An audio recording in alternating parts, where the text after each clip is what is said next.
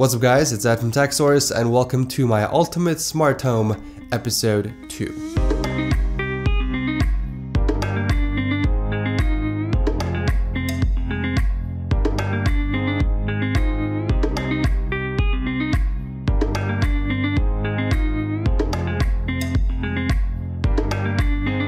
So let's kick off the episode by looking at one of the many Wemo switches that I have around my house. It's a very simple piece of smart home tech that allows you to control your outlet using your smartphone. You essentially plug it into any outlet you want, you download the app and sync it together, and you're pretty much done. The most common thing that I see a lot of people using their Wemo switch with are lamps. So instead of having to walk over to the lamp and manually turn it on, I can just log onto my app and turn it on or off from there.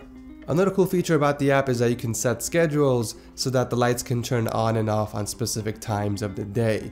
For example, you can have the lights turn on before you get home from work and have it go off a few minutes after you get in bed. And those are just some examples. Next up on the list is my front door lock. And because security is really important to me, I picked up the smart door lock from Pin Genie. And speaking of security, I do want to take a moment and thank LastPass for sponsoring this video. LastPass is the easiest, most secure way to store all your accounts from banking to email and even the smart tech apps that you use on a daily basis. I've been using LastPass on my desktop for years, way before they reached out to sponsor this episode, and I just love not having to remember over 20 different passwords or dealing with locked up accounts.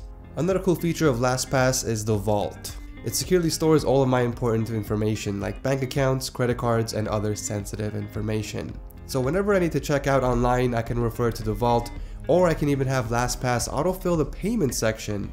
It saves me a lot of time, and most importantly, it's extremely secure. LastPass is free to use and is available on iOS and Android, as well as your desktop PC, and I'll drop a link below if you guys want to check it out. Alright, so back to the front door lock I was talking about. One of the things I love about this lock is that you can control it using your smartphone. It is connected via Bluetooth, so you do have to be within a certain distance. Unfortunately, I don't know what the max distance is. I looked everywhere online, but I was able to connect to it from anywhere in my home. I was upstairs in my office, which is about 50 feet away from the door, and had no connection issues. Obviously, it does come with a touchscreen pin pad, so you can enter in the code manually if you like, or you can use the keyhole for backup scenarios when the lock runs out of battery. Speaking of battery, you can check out the current percentage within the app, and I've been using this since the beginning of February, and it's already at 80%. One thing I do recommend with this lock are rechargeable batteries like I'm using with mine. That way when it runs out of juice, you can just recharge them and put them back inside without having to buy new ones. So one of the things that really attracted me to this door lock instead of the other ones I looked on Amazon is how their app was designed. It's very user friendly and it comes with a load of features. My favorite one is that you can send an extra code to a friend and family member. It's awesome because you can set a specific time for the code to expire, or you can even just give them a single entry door code instead. Once they use it, it automatically expires. Finally, let's take a look into my bedroom where all the action happens. So I have two smart home devices in here, and they were both featured in my favorite tech of 2017. In case you guys missed it, I'll drop a link below.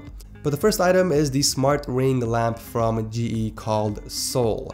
And it pretty much acts as a desk lamp that you can control using your smartphone. You can set the color temperature of the light as well as the brightness. What's really cool about this is that you can enable clock mode, which will tell you what time it is by lighting up certain parts of the ring, kind of like an analog clock. But the best feature, of course, is the built-in Alexa. I can ask what the weather is like, what movies are playing right now, and things like that. But to be honest, the only thing I use it for is to set an alarm clock every single day. Hey Alexa, set an alarm clock for 7:11 p.m. Second alarm set for 7:11 p.m. For some reason, I really like the tone. It sounds very relaxing compared to the annoying ones on my smartphone.